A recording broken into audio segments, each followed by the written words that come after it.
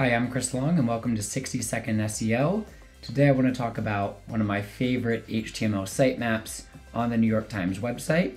It's actually located all the way at the bottom here. You'll see the sitemap internal link in the footer.